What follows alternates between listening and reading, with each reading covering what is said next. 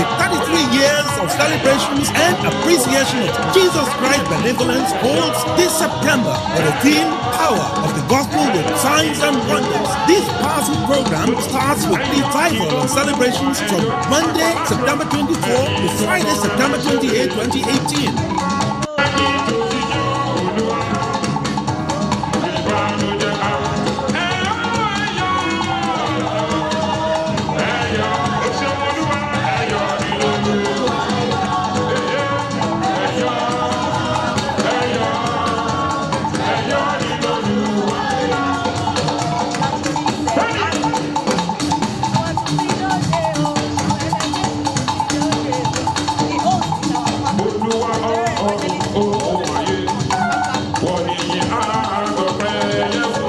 Celebrate with us. Jesus is Lord. Praise the Lord on earth for the high heavens. The Europe Assemblies of Christ Apostolic Church AGBALA ITURA is 33. The 33 years of celebrations and appreciation of Jesus Christ's benevolence holds this September with the theme Power of the Gospel with Signs and Wonders. This powerful program starts with revival and celebrations from Monday, September 24 to Friday, September 28, 2018.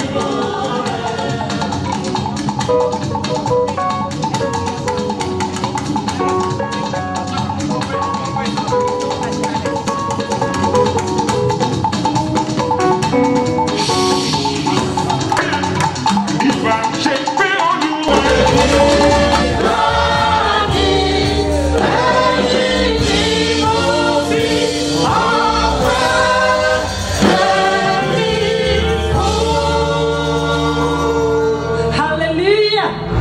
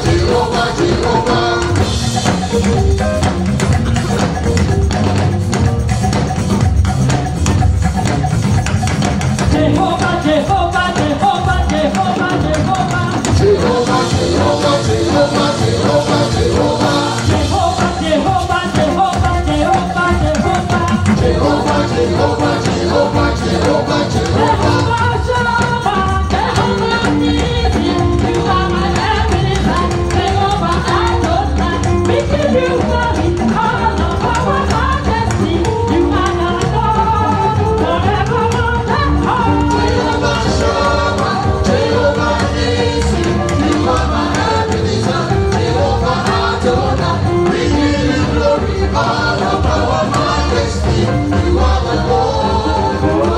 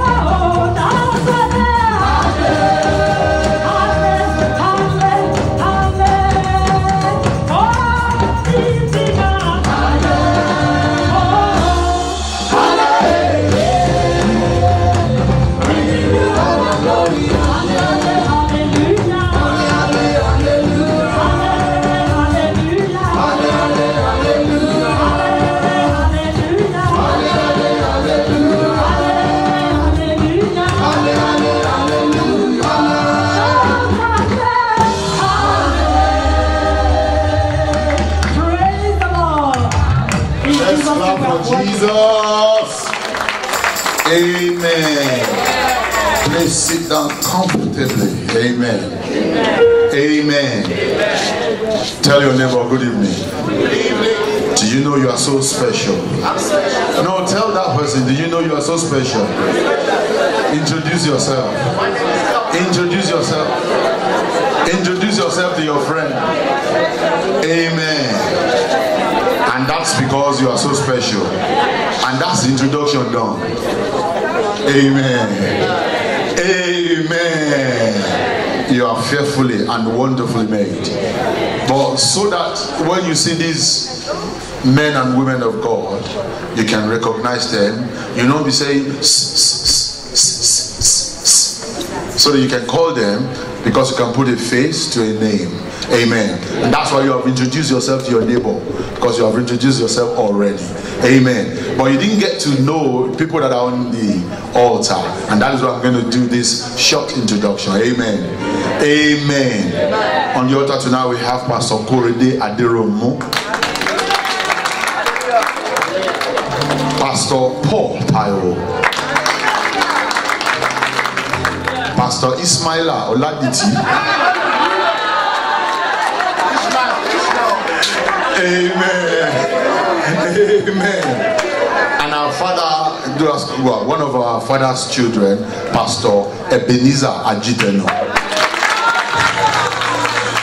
Amen. Sitting very close to him is our own, the son of the shore, Dr. Adewale Alani Aki Kabiru. Kabiru. I wanted him to say that. Kabiru Kuyebi. Amen. Amen. I'm going to jump and then go to Pastor Adams Akoikia. Amen. And Pastor Abubakar. Yeah, it's true. He was a Muslim. He was Abubakar. Amen. Thank God for the power of the gospel. Amen. Amen. And sitting close to him is Pastor Enira Yeton O2 shortly. Amen. Amen. To God be the glory. And I'll just introduce some of our mothers and then we'll go straight into action. Amen. Amen. Amen.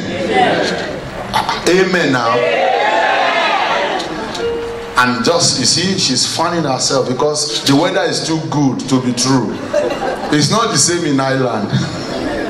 Amen. Our mother that is looking after our father in the Republic of Ireland, Evangelist Florence Kuyebi. Amen. Clapping and smiling. Smiling and smiling at me. Amen.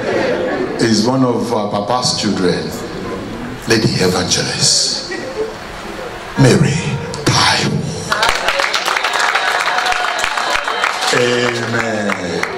Amen. Well, I know some of you know her already, but certainly Dr. Hugh doesn't know her. That's why I'm going to introduce her before she comes on. She's a doctor as well. Whether it's the same discipline, I don't know. Dr. Olubukola Akinyade, aka Shewele. Amen. Amen. I'm still coming. I don't want to do yours twice, because if I do it twice, we'll be paying twice. Amen. But children of God, I want you to rise to your feet. The man that God has made to be the set man, the one that by the grace of God, his ministry has brought every one of us together. Amen. 30 odd years ago, I entered the trap, and it was a good trap, the trap of the gospel, and I'm still standing here to the glory of God by the grace and the calling of this servant of God, the one that has reached so many people, so many lives, so many homes that are weeping, that are sorrowful, that have been comforted. Please, children of God, I want you to please clap the most clapping that you can for our father, prophet, Dr. S.K. AGBALA, aka S.K. of no sorrow.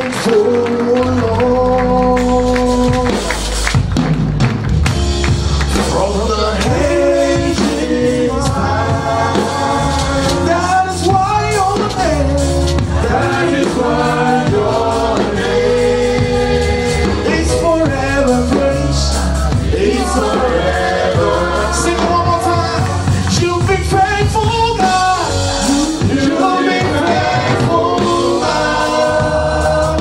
From the ages past, from the ages past, for the last 33 years, that is why your name is forevermore. He's forevermore. Amen. Many of you don't know the reason why we organize this program. God told me that we must be grateful. We must gather together and appreciate Him. That's why we organize this program. Psalm 92 verse 1, it is a good thing to appreciate God and to thank Him. We are here to thank Him, to appreciate Him, and we never deceive you. Today and tomorrow is a day of thanksgiving, a day of appreciation. That's why we are here. And I want to thank God for the life. I want to thank God for the life of all the ministers here, particularly my friend. I want to appreciate you. I want to thank you so much. You are wonderful. We are going to thanking God, appreciate Him by singing this song. Every one of you raise up your two hands up. God is in our midst. The presence of God is very, very important. God can do without us. We can't do without God. Raise up your hand and sing this song. Hallelujah.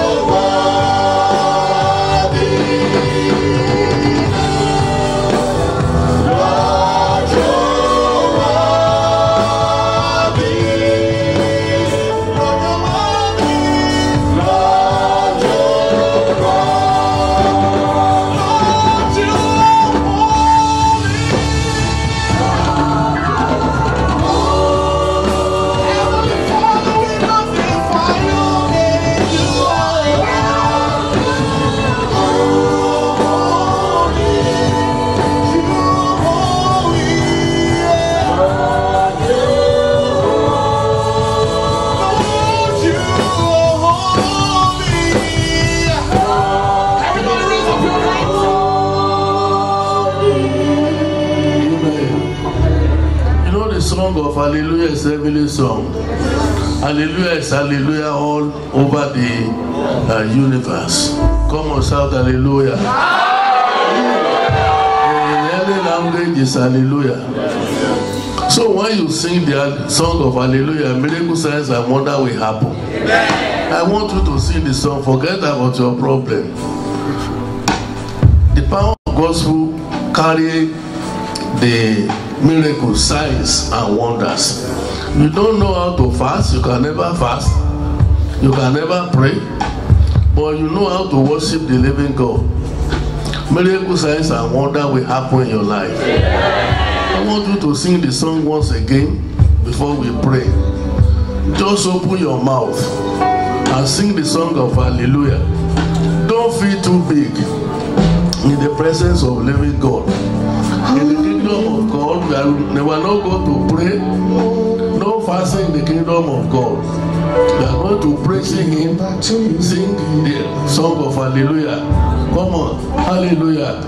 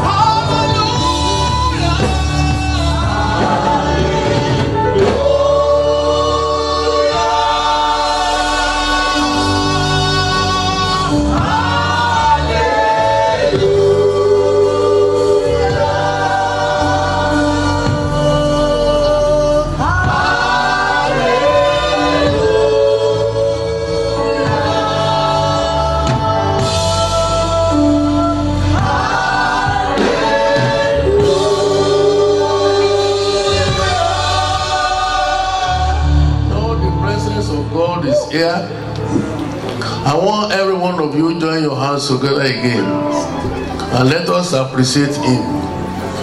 That is what we are here to do, to appreciate Him, to glorify Him for what He has done for us. Join your hands together and eyes closed. Raise up your hand. Just raise up your hand to appreciate His presence.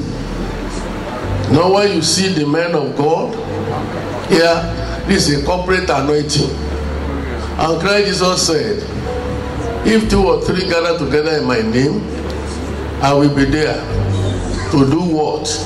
To perform miracle signs and wonders. So just open your mouth.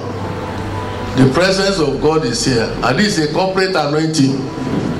Raise up your hand and eyes closed. Is Lord, is Lord, is Lord.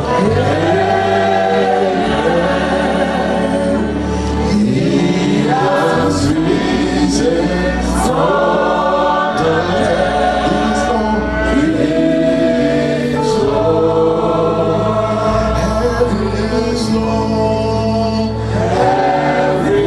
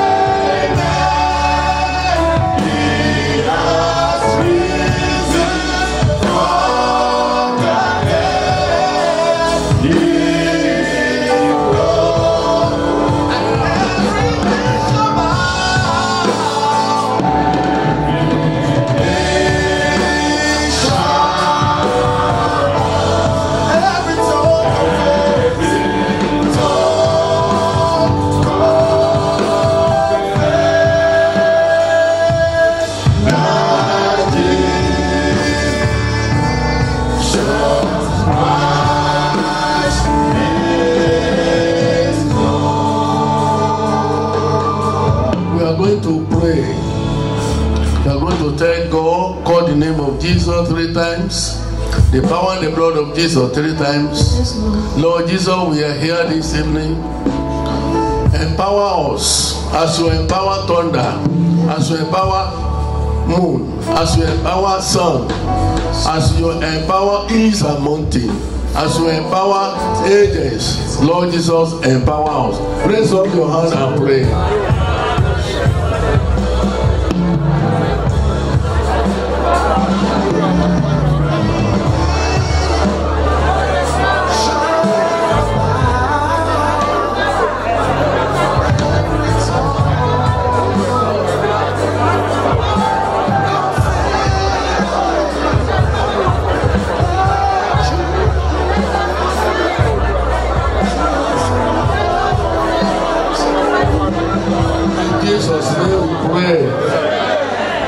We are going to pray again that you are God of miracles, signs and wonders.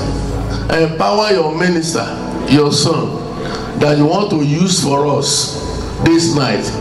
As you continue to talk through him, let the power of miracle spread, touch every one of us. Raise up your hand and pray.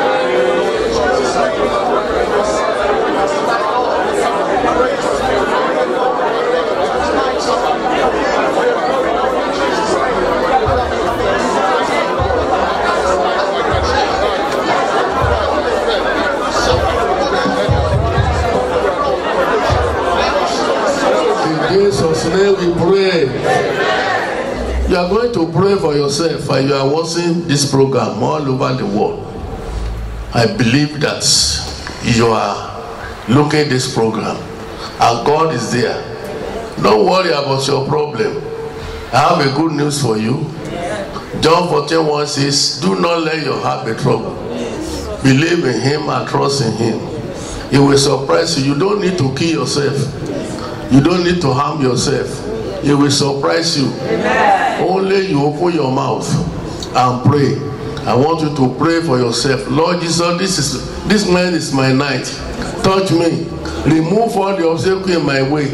Remove all the sicknesses in all parts of my body. Raise up your hand and pray.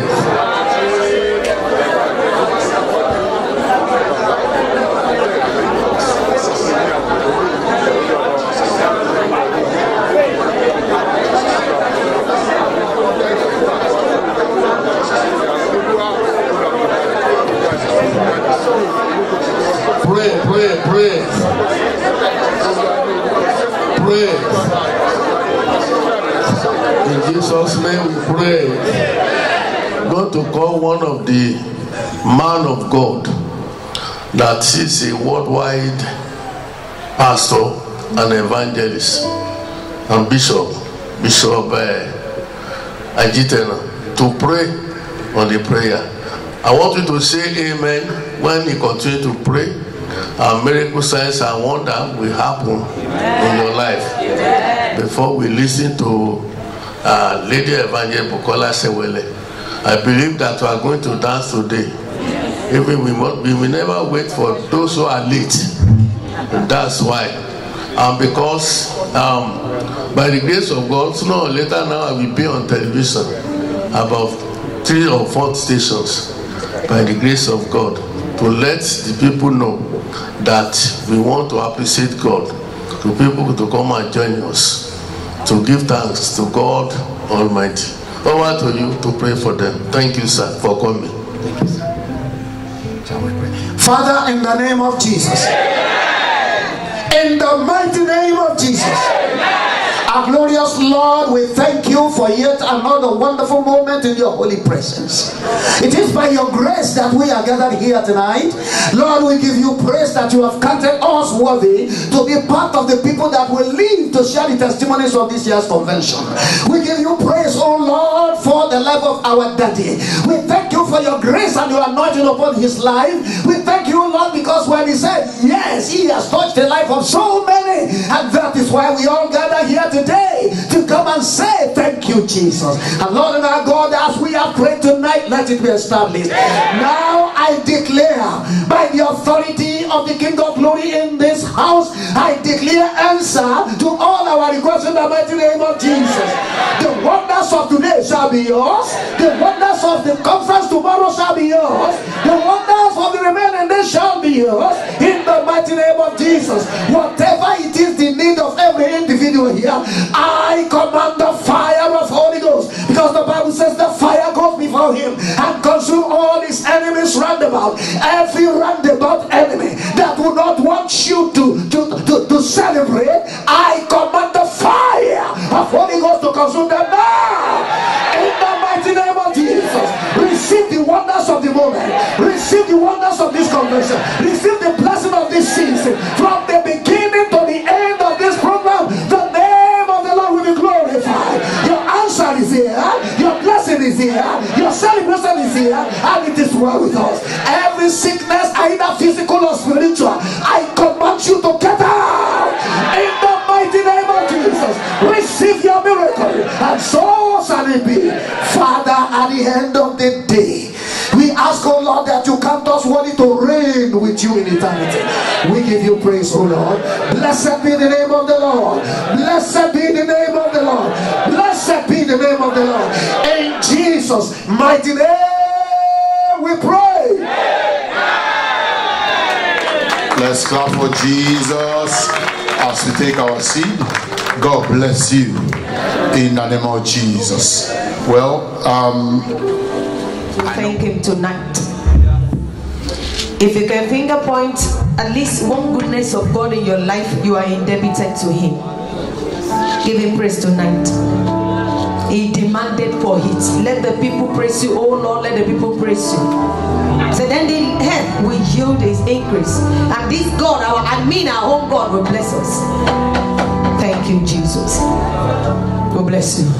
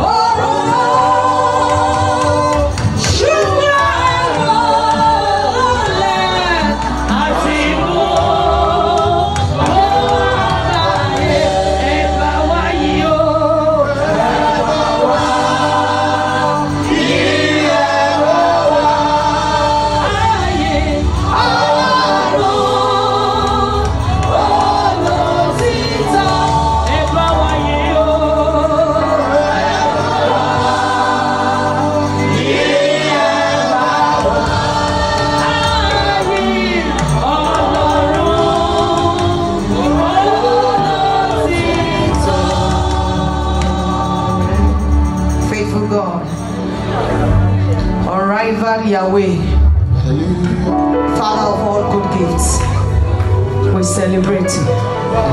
Thank you, Jesus. God bless you. Hallelujah. Yes, you are the Lord. Most High. Yes, you are.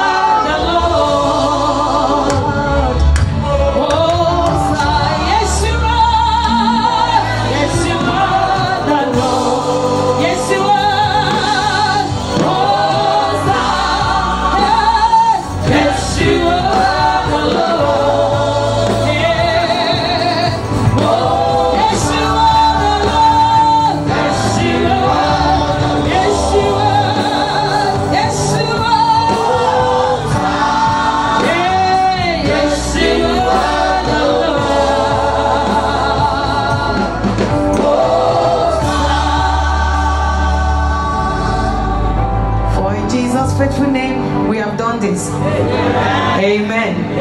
Hallelujah. Don't dance like Londoners. Go back home. Pick your dancing style. Dance your dance, I dance my dance.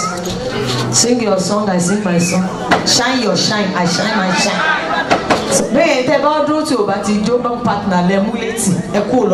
Hallelujah. Let's go.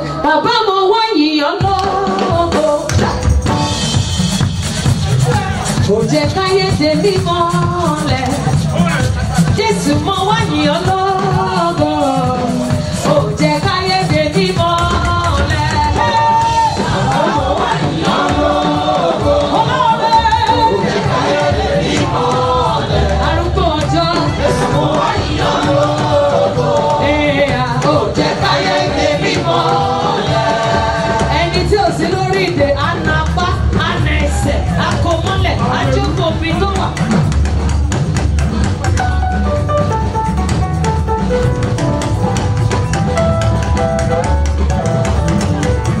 Ìwọ ni mo wá gbéga, ìwọ ni mo wá fìyìn fún wọn.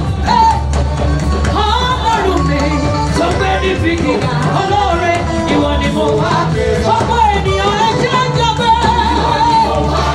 Àwọn sókè sí Ọlọ́run yìí. Ìwọ ni mo wá fìyìn fún. Ọlọ́run tẹ̀mí, Ọlọ́run mi tó gbé níbi gíga, ìwọ ni mo wá gbéga. Hallelujah. Amen.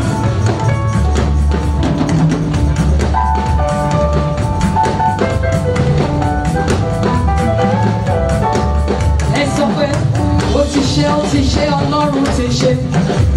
Ó tẹ̀níyàn kò lè ṣe, Ọlọ́run ti ṣe. Ẹ sọ bẹ́ẹ̀, ó ti ṣe, Ọlọ́run ti ṣe. Ó tẹ̀níyàn kò lè ṣe, Ọlọ́run ti ṣe. Ẹ tútù wí. Ó ti ṣe, Ọlọ́run ti ṣe. Ó tẹ̀níyàn kò lè ṣe, Ọlọ́run ti ṣe. Listen, ó tẹ̀níyàn kò lè ṣe, Ọlọ́run ti ṣe. Ó tẹ̀níyàn kò lè ṣe, Ọlọ́run ti ṣe. Ó tẹ̀níyàn kò lè ṣe, Ọlọ́run ti ṣe. Ó tẹ̀níyàn kò lè ṣe, Ọlọ́run. Ṣé ti bá ẹ ṣe? Ó ṣe, Ọlọ́run ti ṣe. Ó tẹ̀níyàn kò lè ṣe, Ọlọ́run ti ṣe. Ṣé ti bá wọn ṣe? Ó ṣe, Ọlọ́run ti ṣe. Ó tẹ̀níyàn kò lè ṣe, Ọlọ́run ti ṣe. Ẹni ẹ ò gbọ́ yóò bá ní òjò ó kọ́. Ẹjọ́ kọ ìbò rẹ̀ báyìí.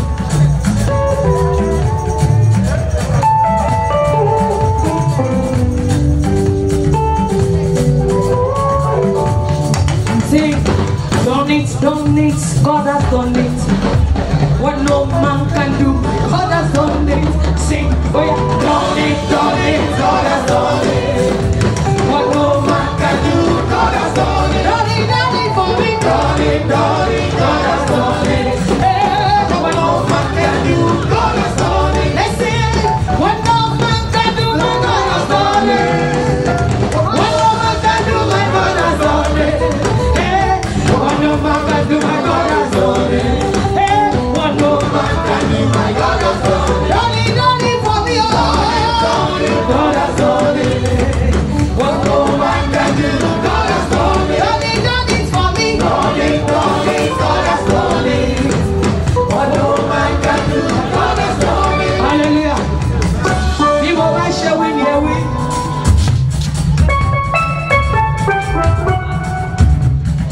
Mo ń gbá yín, mo ń tẹ̀lé, èmi náà ń tẹ̀lé.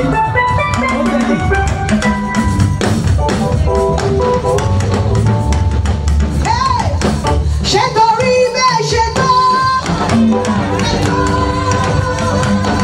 Lè ṣe jẹ́ bẹ́ẹ̀ ṣe jẹ́. Àwọn ló ṣe tó. Ṣé torí bẹ́ẹ̀ ṣe jẹ́ o? Olúwa lè ṣe tó bẹ́ẹ̀ ṣe tó. Ṣé torí bẹ́ẹ̀ ṣe tó? Báwo ló ṣe tó bóyá tó rè? Báyìí, òun lè ṣe jẹ́ bẹ́ẹ̀ ṣe jẹ́. Ṣé torí bẹ́ẹ̀ ṣe jẹ́ o? Lè ṣe tó bẹ́ẹ̀ ṣe tó. Ṣé torí bẹ́ẹ̀ ṣe tó? Lè ṣe jẹ́ bẹ́ẹ̀ ṣe jẹ́. Ṣé torí bẹ́ẹ̀ ṣe jẹ́ o? Lè ṣe tó bẹ́ẹ̀ ṣe tó. Let's go. I call you Jehovah. You answer my prayer. Hey, you answer my prayer. I call you Jehovah. You answer my prayer. Hey, Jehovah. You answer my prayer. I call you Jehovah. I call you Jehovah. I call you Jehovah. I call you Jehovah. I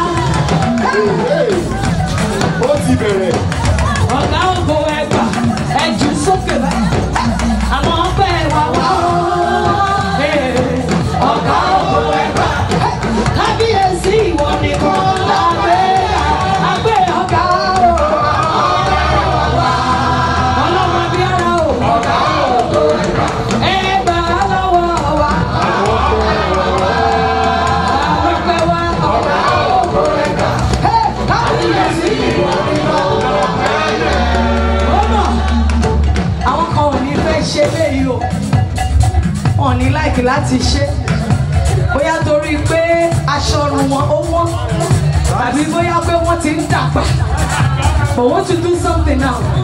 Orin yẹn sọ wípé olóore mi ìkúnlẹ̀ ni mo wà yìí Olúwa ẹ dára bí ẹ bá rí bó tóbi jù láti kúnlẹ̀ fún ẹ lọ sí orí ẹkùn yín báyìí ẹ máa sọ pé Olúwa ẹ dára hallelujah olóore mi ò ìkúnlẹ̀ mọ̀ máa wá Olúwa ẹ dára let's go Olúwa ẹ dára Olúwa ẹ dára olóore mi ò ìkúnlẹ̀ mọ̀ máa wá Olúwa ẹ dára àwọn àkọ́ mi ìkúnlẹ̀ mọ̀ máa wá Olúwa ẹ dára olóore mi ìkúnlẹ̀ mọ̀ máa wá Olúwa ẹ dára sí ọ ìkúnlẹ̀ mọ̀ máa wá Olúwa ẹ dára Olúwa ẹ dára Olúwa ẹ dára Olúwa ẹ dára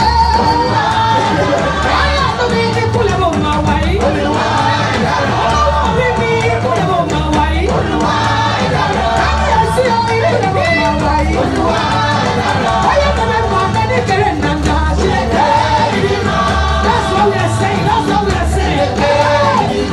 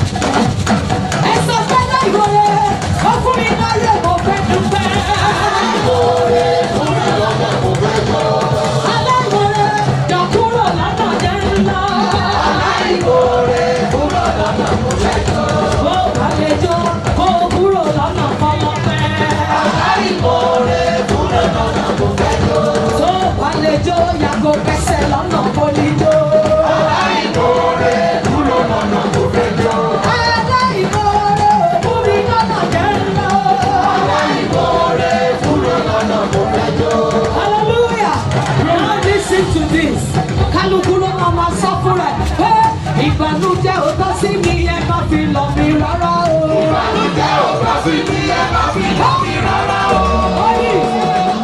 Holy God, hallelujah. Gbogbo nǹkan lára London máa ń fakọ sí. Ẹ wọ mi, Ọlọ́run fẹ́ bá mi dẹ́rẹ́ kó cross ọwọ́ báyìí. Ó fọwọ́ ṣe báyìí. Àwọn kan dẹ̀ ń fagídí tì dànù ẹnì kan dẹ̀ kó. Ìbànújẹ́ ò tọ́ sí mi ẹ má fi lọ̀ mí rárá o. Ìbànújẹ́ ò tọ́ sí mi ẹ má fi lọ̀ mí rárá o. Ìbànújẹ́ ò tọ́ sí mi ẹ má fi lọ̀ mí láyé mi o. Ìbànújẹ́ ò tọ́ sí mi ẹ má fi lọ̀ mí rárá o. Ikú ọmọ ò yẹ mí o ẹ má fi lọ̀ mí láyé mi o.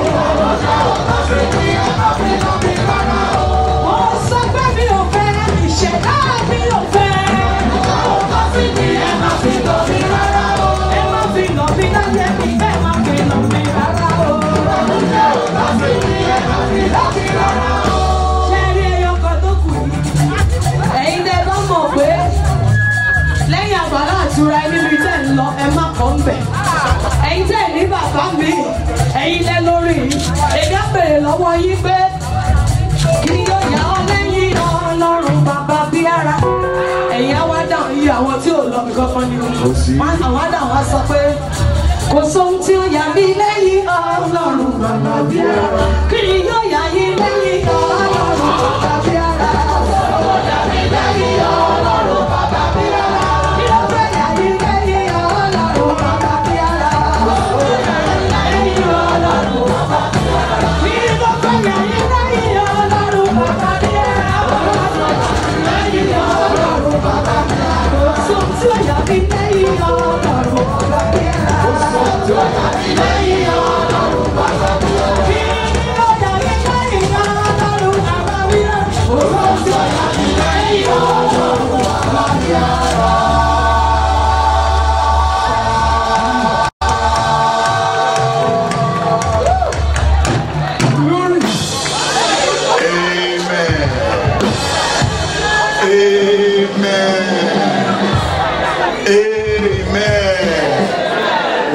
You are wide awake now. Amen. I know we have another guest artist, but we're going to call the artist after the word. Amen. Amen. But now that you're warm up, I want you to be attentive, because tonight God has prepared this servant of God to come and do what God has sent him. Amen. Amen. Amen. About 27 years ago, myself and Pastor Denny went to a ministers' conference in his church, the Cornerstone. Amen. Amen. And since then, God had already established the connection. Amen. Amen. In fact, he's one of the people that is still holding faith, that is helping the faith to stand. I was in the meeting with one of the MPs, David Teams, and he well recognized you. That there are some father of faith that are still able to push the gospel. And one of the fathers of faith tonight, at least in the United Kingdom, I can say, is here to bless us. He's the president of the free churches. And by the grace of God, we have one of our own that is a trustee. Tonight, God has brought him to be a blessing. Since the establishment of this church, he has been part of the growth, part of the development, and part of the blessings. And that is why, because of the integrity in the life of our father, Prophet Dr. S.K. Let's clap for Jesus for that. Let's clap for Jesus for that. There have been several churches that have come and gone, but the integrity is still keeping this church going. Amen. Amen. Children of God, I want you to rise to your feet tonight as I bring to microphone Dr. Hugh Osgood.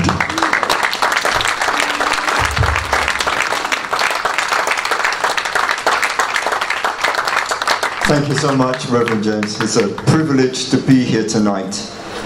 And before we take our seats, I want to, on behalf of church leaders here in the UK, honor Prophet S.K. AGBALA.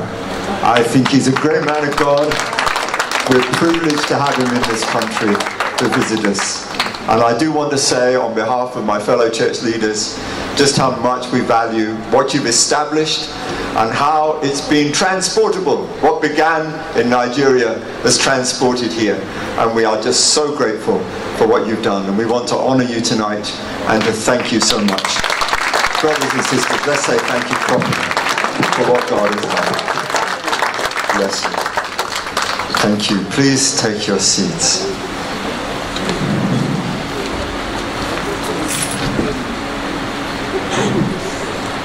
I'm sure it's not a coincidence that the first two letters of Prophet's surname are A and B. It always puts him at the top of every list I see. When a list is arranged alphabetically, Prophet AGBALA is at the top.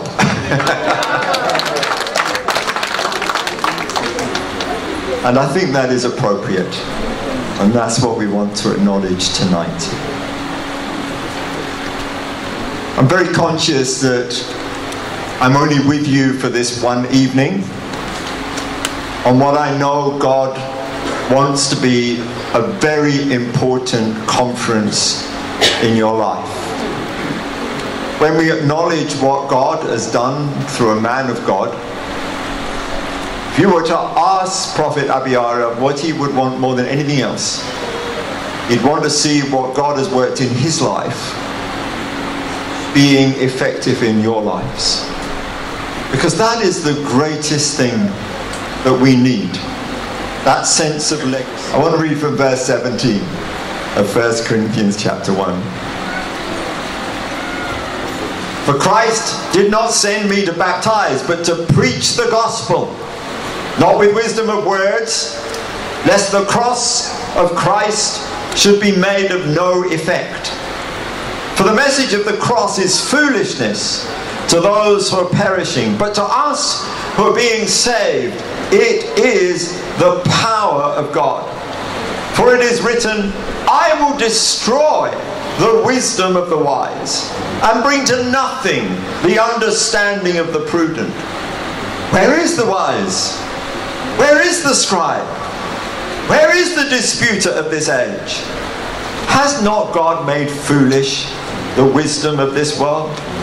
For since in the wisdom of God, the world through wisdom did not know God, it pleased God through the foolishness of the message preached to save those who believe. For Jews request a sign, and Greeks seek after wisdom.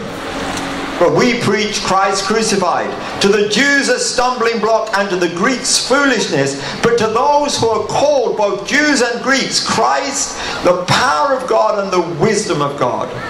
Because the foolishness of God is wiser than men, and the weakness of God is stronger than men. The gospel has power. And tonight I just want to look at 3 areas where we see the power of the gospel manifest. They are, first of all, our personal transformation.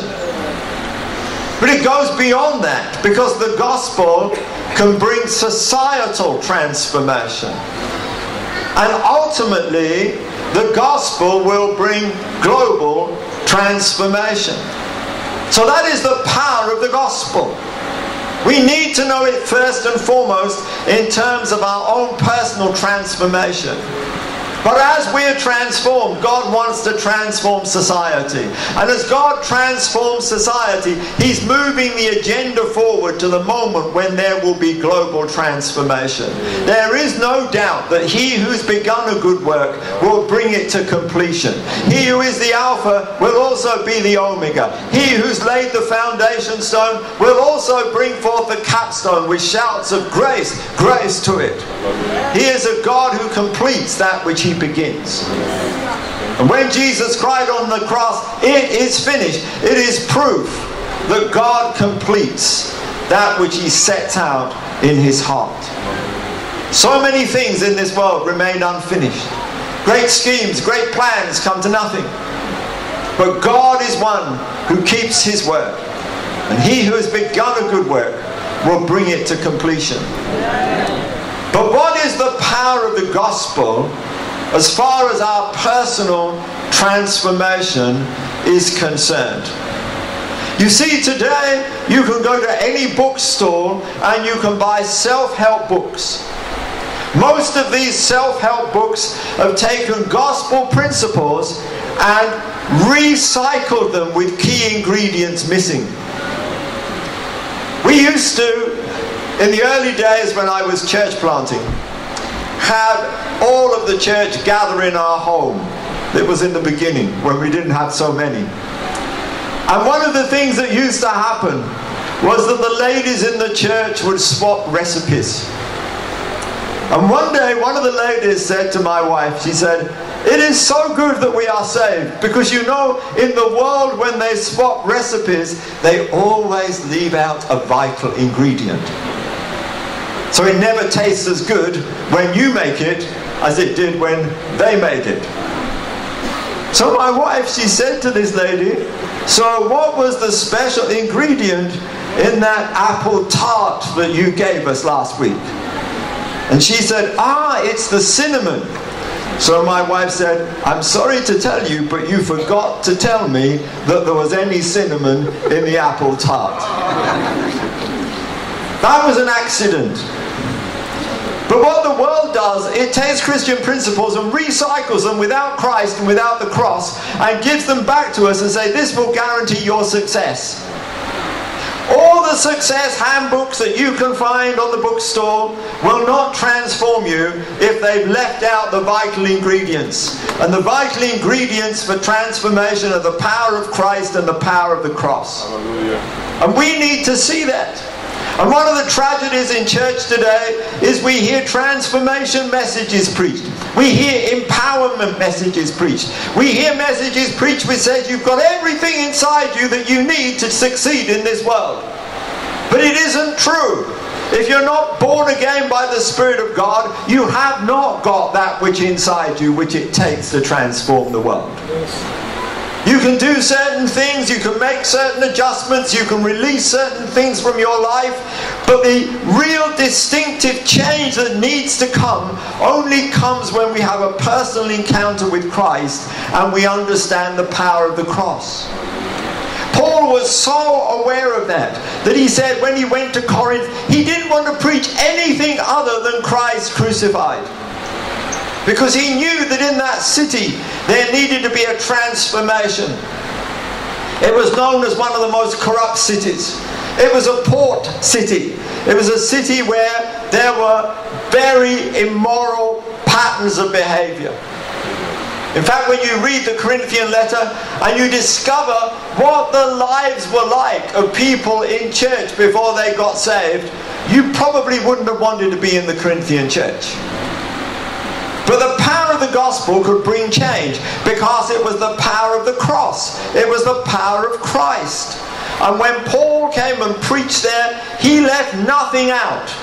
He said, you need an encounter with Christ.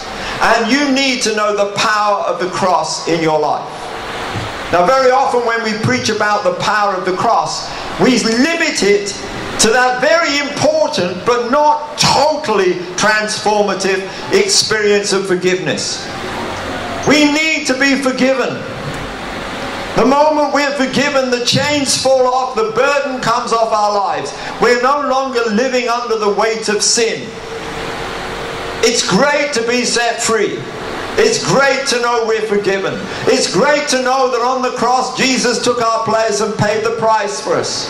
We know the wages of sin are death. We know that in order to be freed from the guilt, someone had to die that death. And praise God, Jesus died that death for us that we might rise up in newness of life in Him. But the power of the cross is not limited to forgiveness. There is also a transformative power in the cross which can actually come and cut back the fleshliness of our own hearts. You see, in the Old Testament, really what God wanted to do was to circumcise human hearts.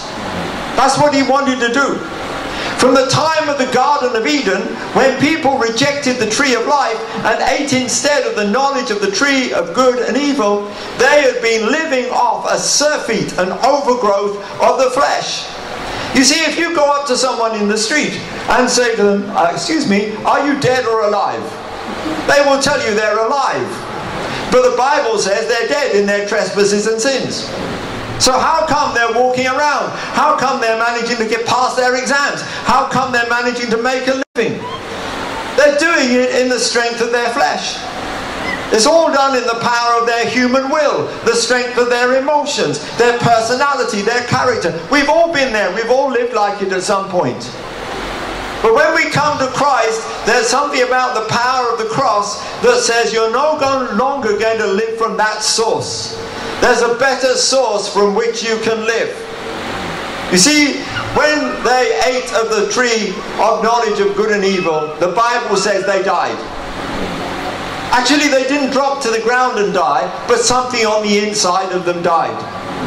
They lost that vital connection with God. They became spiritually dead. And when we come to Christ, the power of the cross not only cuts back our flesh, but makes it possible for us to become spiritually alive. We then have a new source by which we live. We're no longer just living from our will, our emotions, our strength of character. We are living from that vital link that our spirit then has with the Spirit of God. That's why we're told, if you walk in the Spirit, you will not fulfill the lusts of the flesh. You see, the power of the cross is more than forgiveness. The power of the cross is totally transformative. If you allow yourself to be crucified with Christ, you also begin to experience the power of His resurrection life. This is what the gospel is about. This is why the gospel is so powerful in its transformative effect. One of the things that disturbs me is that so many believers have only grasped a little bit of the gospel. The good news is really good news.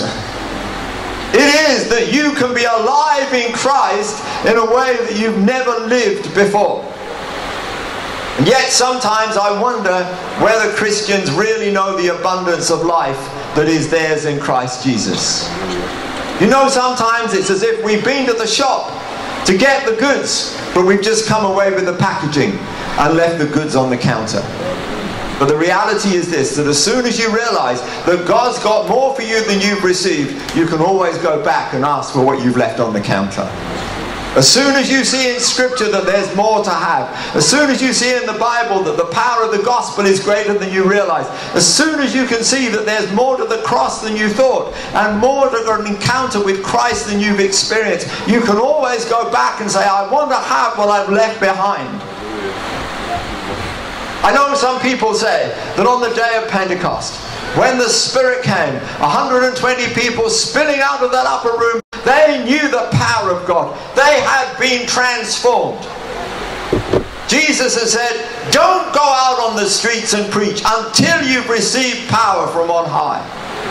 He said they couldn't even be witnesses of the resurrection.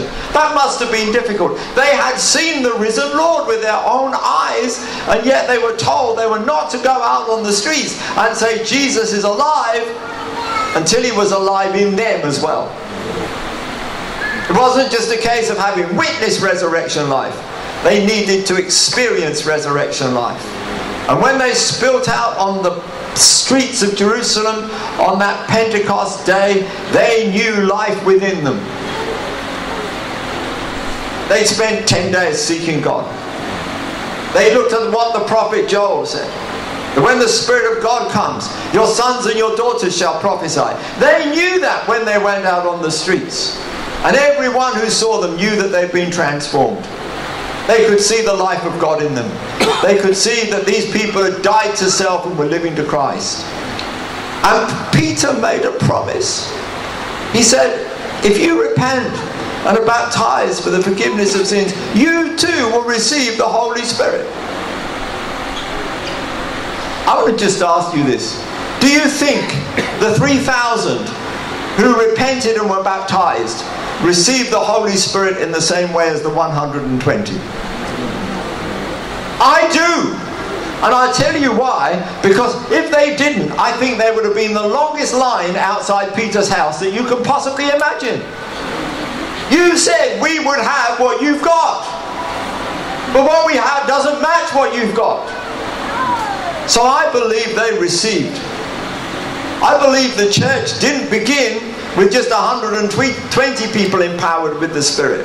By the end of that first day, it was 3,120 people empowered by the Spirit. And I believe the same pattern continued.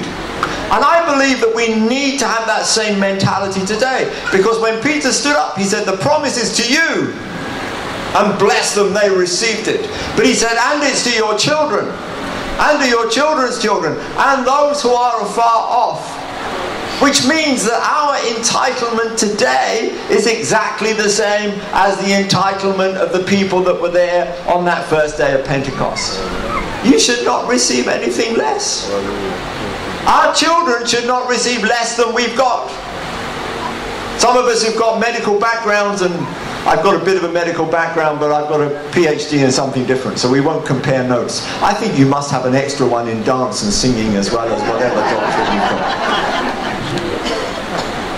But I know this much from a medical point of view, that the way vaccination works is that that particular toxin gets passed through one to another, to another, to another, until it has become weakened to the point where it only inoculates you and doesn't kill you.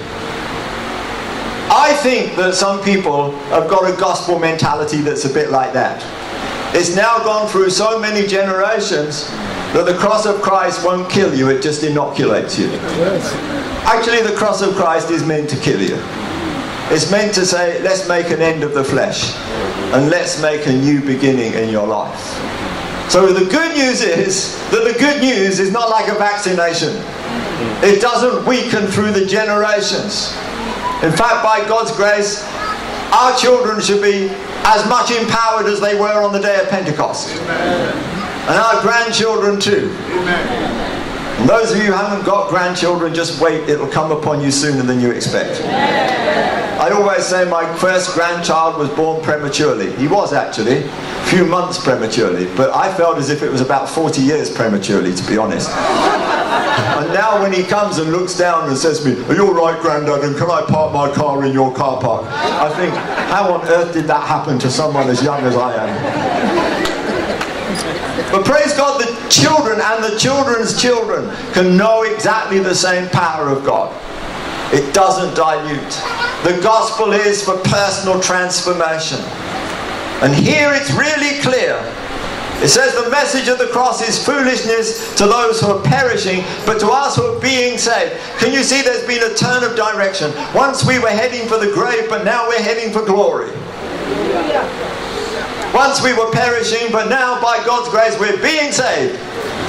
And ultimately we'll know new bodies and know that total transformation. The world didn't realize what God was offering.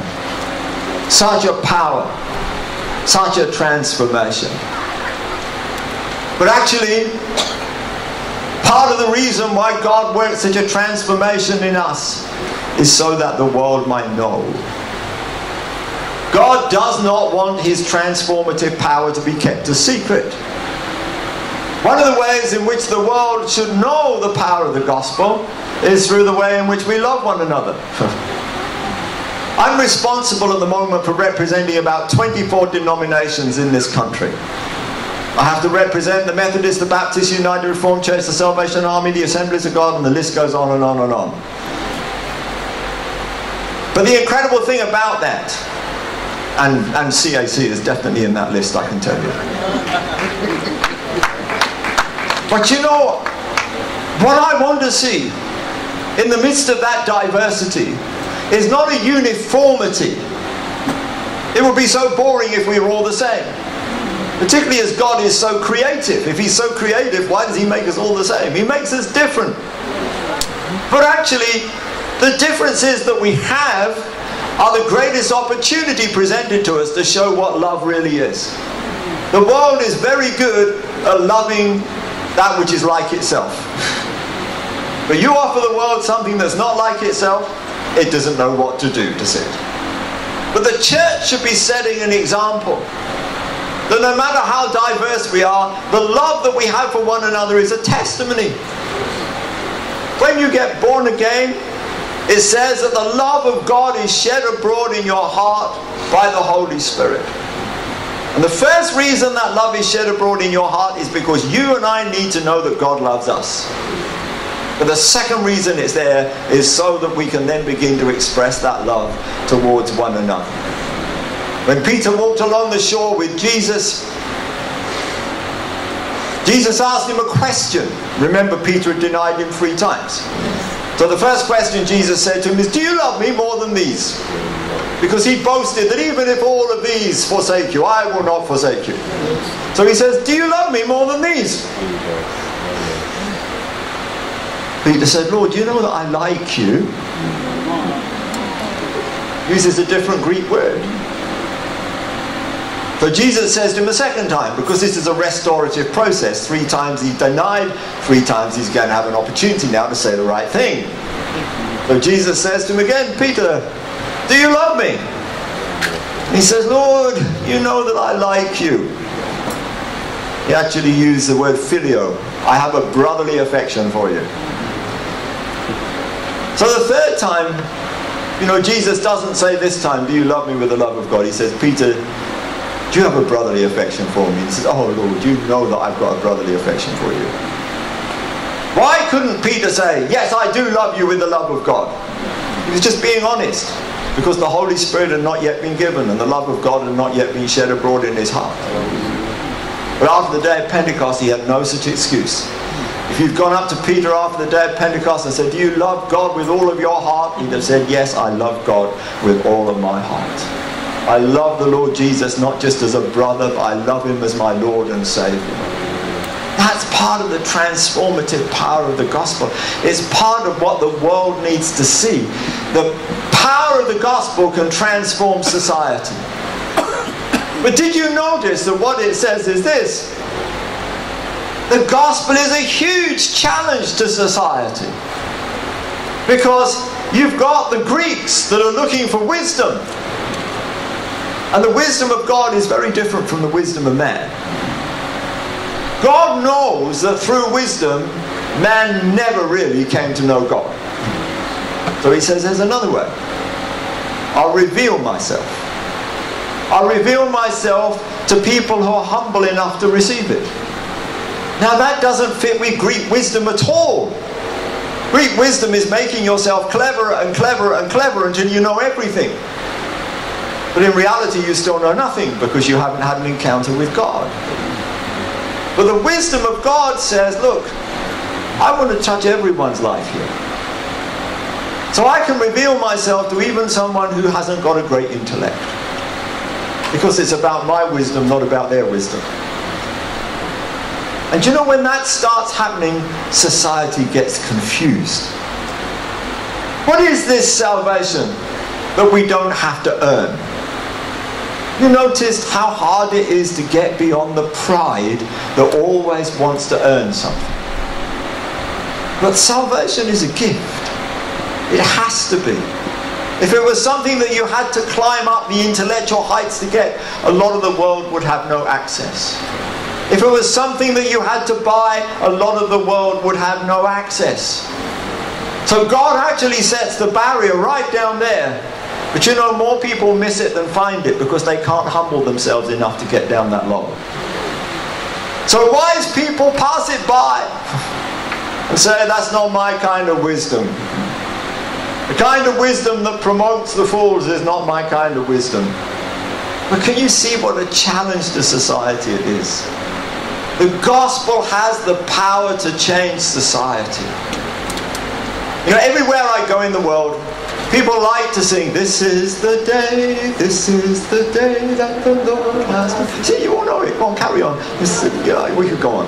But you know, when you read the original context of that, it's not saying what you think. You know, most people say, well, let's praise God. This is the day that the Lord has made. It's the 27th of September 2018. Yes, God has made the 27th of September 2018. But that's not what he's talking about in the psalm. The context is this. The stone which the builders have rejected has become the chief cornerstone. This is the day that the Lord has made, and we will rejoice and be glad in it. So what it is saying is this, that when God caused his son who'd been rejected to be raised up in newness of life, he was ushering in a new day. He was saying, from this day forward, the principle is this: that which the world rejects can become the most significant part of the building. And that's why we need to rejoice. Because that day began 2,000 years ago and it hasn't ended yet. And when we sing, "This is the day," we're saying, this is the day when God takes the stones that the builders reject and makes them the chief cornerstone. So let's rejoice and be glad in it. Because if He did it for Jesus, He can do it for you, He can do it for me, and He can do it for society. But it's such a big challenge to society. Society doesn't like it. But look at the way it works. I think this is really amazing. In verse 19 it says, "I will destroy the wisdom of the wise and bring to nothing the understanding of the prudent." In the very next verse it says, "So where is the wise?" You see, as soon as God has declared, "I will destroy it," it actually means that the wisdom of the wise no longer counts in the way that it did. It's all right, I'm not putting an end to university education. I've got 3 degrees, and if you pay me enough, I'll give you one of them. But no, I'm only joking.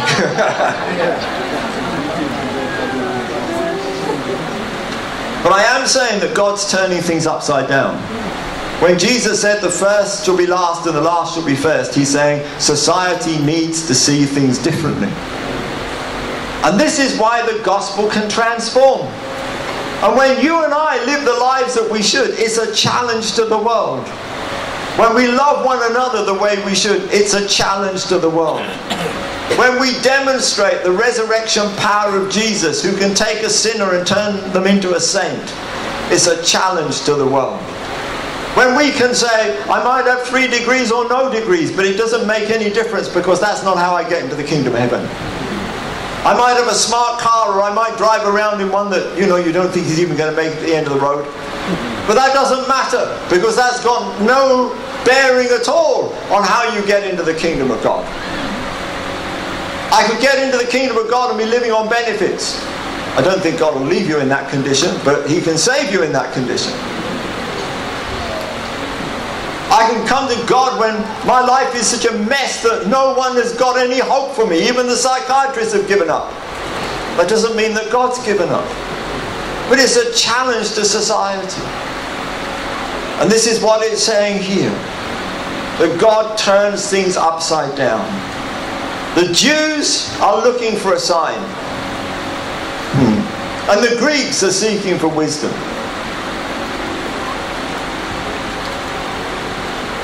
I know where I'm going with this message. I'm going to tell you right now. The gospel with signs and wonders. You're the sign. You're the wonder. That's what the world needs to see. Go back into what it says in Isaiah. I know it's speaking about Israel, but it has a wider application. In Isaiah 8 and verse 18, it says this. Here am I, and the children whom the Lord has given me. We are for signs and wonders. What does that mean? It doesn't just mean we do signs and wonders, although by God's grace we do. It means we are signs and wonders. It means that when the world looks at us, it sees something that it can't fathom. When the world looks at us, it has to stop and wonder, how did that happen? And it's that wondering that begins to work in people's lives. I know I was challenged as a student.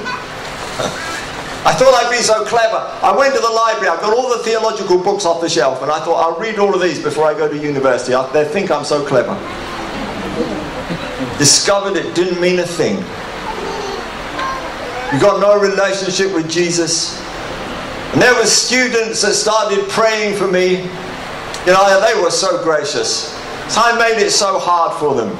I was so critical of some of my fellow students in my first year at university. But they didn't give up. They were quite annoying that they were so persistent. But in the end, they broke up the hard ground. Because I wasn't good ground for the gospel. I was a bit like that path that had been trodden on so often that everything was sort of condensed. I was almost hardened against the gospel. But praise God for people that persisted in ploughing up my life. I want you to see one more verse as I bring this to a close and we just pray for a moment or two. Personal transformation. The power of the gospel. The encounter with Christ and the power of the cross. Societal transformation. It's the same challenge of the gospel that takes that stone which the builders reject and makes it the chief cornerstone. That says those who are nothing can be the ones that God chooses. He takes the things that are not to bring to nothing the things that are. I thought I was something, but God had to bring me to nothing in order to save me. He wants to do that to society. There is a verse in 1 Corinthians that says this.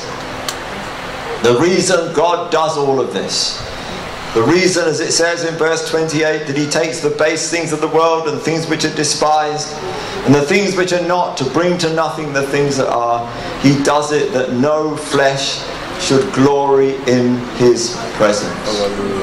I just want to tell you that will be the ultimate transformation. Can you imagine a world in which no flesh glories in his presence, but all the glory goes to him? Can you imagine a world where wars have ceased because the arrogance that causes wars, I'm better than you are, has been brought to nothing? My guns are bigger than your guns, you know. That's just the arrogance of the flesh. Once flesh has stopped glorying in God's presence, we will begin to see the real glory of God. So the power of the cross, the power of Christ, the power of the gospel transforms us and has power to transform society, and there's power to bring about that ultimate transformation. And the way that society will be transformed and the way that that ultimate transformation will take place is because you, my brothers and sisters, and I are prepared to be signs and wonders in this world. You see, on the day when the Holy Spirit came, Jesus had said, you will receive power from on high, and you shall be my witnesses. He didn't say you shall receive power from on high and you will have to try and go out and witness. He said you will be a witness. You will be a challenge to the world. You will be a challenge towards those people who have not yet given their life to Christ. You will be a sign to them that there is a way in which they too can know this life. Just as the 120 that spilled out from that upper room were a sign to the 3,000 that said yes to Christ that day, our lives can be a testimony.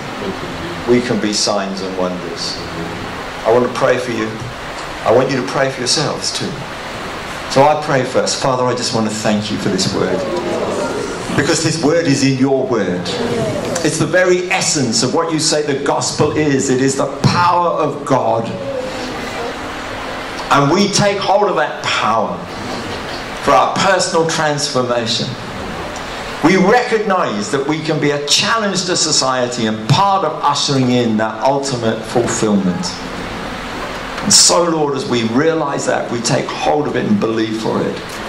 Right now, let's lift up our voices together and pray for ourselves. Father, we cry out to you. We thank you, Lord, that you want us to be a sign and a wonder. We do, Lord, want our light to so shine before men that they might see our good works and glorify glorify our Father which is in heaven. We determine now in the power of the Spirit that we will not hide our lamp under that basket, but we will let our light shine. We declare that we will not hold back in our love for our brothers and sisters, but we will let the world know that we've been transformed by the agape love of Christ. We will let the world know that we don't just regard Jesus as a friend, but we regard him as our Saviour, whom we love with all of our hearts. We cry out for that agape love of God to flood us afresh. We cry out to you, Lord, for anything that we left behind that you want to give us. We want to receive it now. We want to be those testimonies. We want to grasp the reality of this salvation. We don't want a vaccination from the gospel. We want the full power of the gospel. We want to know the power of the cross that makes an end of the flesh. We want to know the power of the Spirit that brings in that life of God into our hearts and our minds. And Lord, as we cry out to you, we want to thank you that your word says that your Spirit gives life to our mortal bodies. We believe that as we rise up in that strength of the Spirit, the life that you put within us can transform every sickness, every disease, everything that's limiting us in our bodies. We will be a sign. We will be a wonder. We will be a testimony to the world around us. Even though the fire should come upon us, we declare we will not be consumed. Just as people such as Moses would turn aside to see a burning bush that was not consumed, so let the power of God be on us in a way that we're not consumed and become a testimony to those around us, that they can look and they can see the transformative power of God. Lord, I want to thank you for what you're doing in this conference. I want to thank you for what you're going to do in the other sessions. But I want to thank you right now that we're taking hold of this reality, that when we say the gospel will be preached with signs and wonders, we acknowledge that we are signs and we are wonders that will be there as the gospel is preached. People won't just hear the gospel in word, they'll see it lived out before them in our lives. So Lord, make us those signs, make us those wonders. In the power of your Spirit we pray. In Jesus' name, amen. The Lord bless you.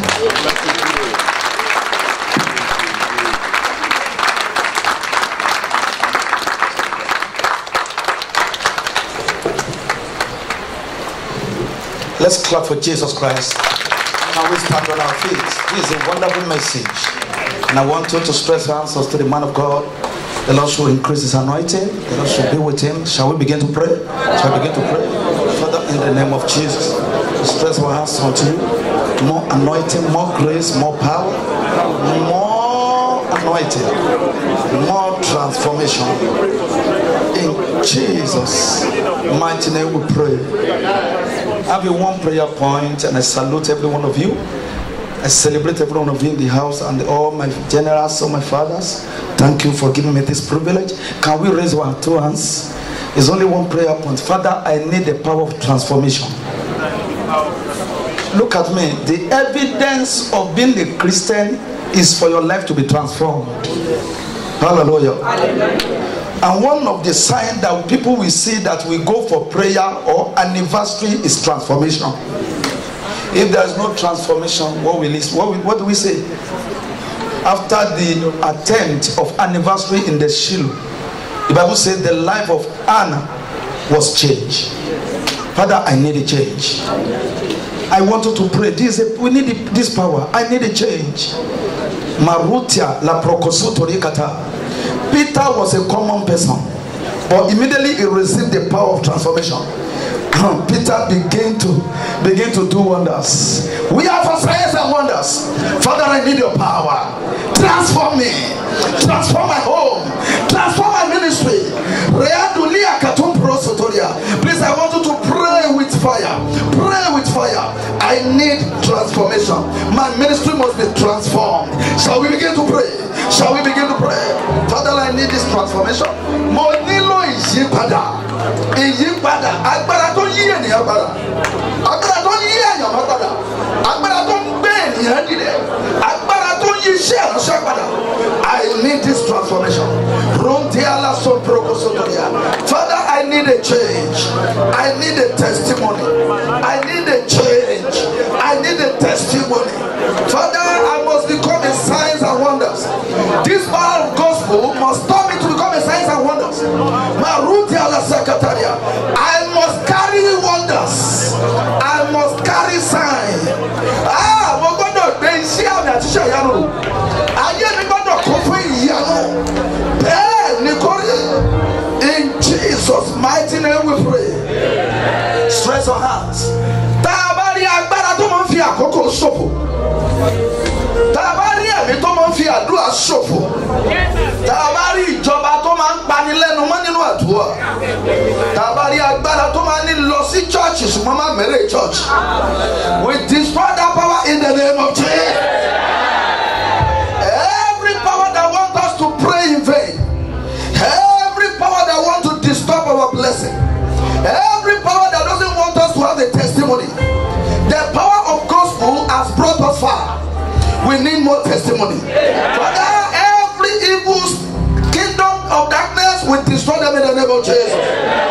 In Jesus' mighty name we pray. Amen. You are the owner of my soul, Alpha and Omega. You are worthy to be praised in all generations. There is no one like you. Alpha and Omega. You are worthy to be praised. Oh yes, thank you, Jesus. You are the owner of my soul. Hey, you are worthy to be praised today. In all generations, there is no one like you. Alpha and Omega. You are worthy. Thank you, Jesus. You are the owner of my soul.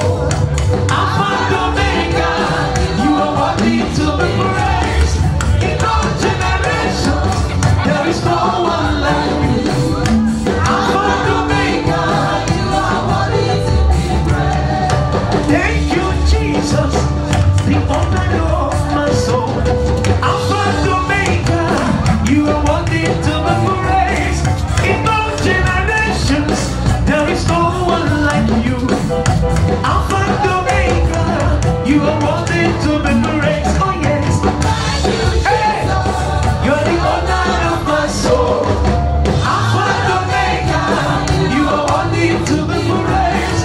In all generations, there is no one like you. Alpha and Omega. You are worthy to be praised. The Lord has done it finally. Finally, finally. The Lord has done it all. Hey! I said the Lord has done it all. The Lord has done it all. I said the Lord has done it all. Hey, Father. The Lord has done it all. The things that make me complain, oh. Hey! The things that make me to cry, oh. I said the Lord has done it finally, finally, finally. She make me come and join me, sing hallelujah. Come and join me, sing hallelujah. I said the Lord has done it finally, finally, finally. What my doctor cannot do, what my lawyer cannot do, what my parents cannot do. Yeah, I said the Lord has done it all. The Lord has done it all. You are the Lord, that is your name. You will never share your glory with any man. You will never share your glory with anybody. Almighty God, that is your name, your name. You are the Lord, that is your name. You will never share your glory with any man. You will never share your glory with anybody. Almighty God, that is your name. And I pray that in the name of Jesus Christ, every offering that you have brought in here today, in an Praise unlimited the way, Lord the Lord on shall earth repay to you the back. high heavens. The Europe Assemblies of Christ Apostolic Church AGBALA ITURA is 33. The 33 years of celebrations and appreciation of Jesus Christ's benevolence holds this September with the theme Power of the Gospel with Signs and Wonders. This powerful program starts with revival and celebrations from Monday, September 24 to Friday, September 28, 2018.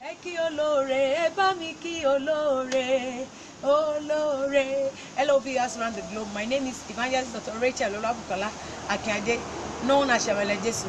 By the grace of God, I will be ministering at the 33rd anniversary of CS AGBALA ITURA in Peckham, starting from 24th of this month, September to 30th. I'll be glad to see you there. I will be ministering like the host is our Papa, the general evangelist to the whole world, Papa Prophet Dr. S.K. Abiara. I'll be glad to see you. Thank you. Celebrate with us. Jesus is Lord. Praise the Lord on earth to the high heavens. The Europe Assemblies of Christ Apostolic Church AGBALA ITURA is 33. The 33 years of celebrations and appreciation of Jesus Christ's benevolence holds this September with the theme Power of the Gospel with Signs and Wonders. This powerful program starts with revival and celebrations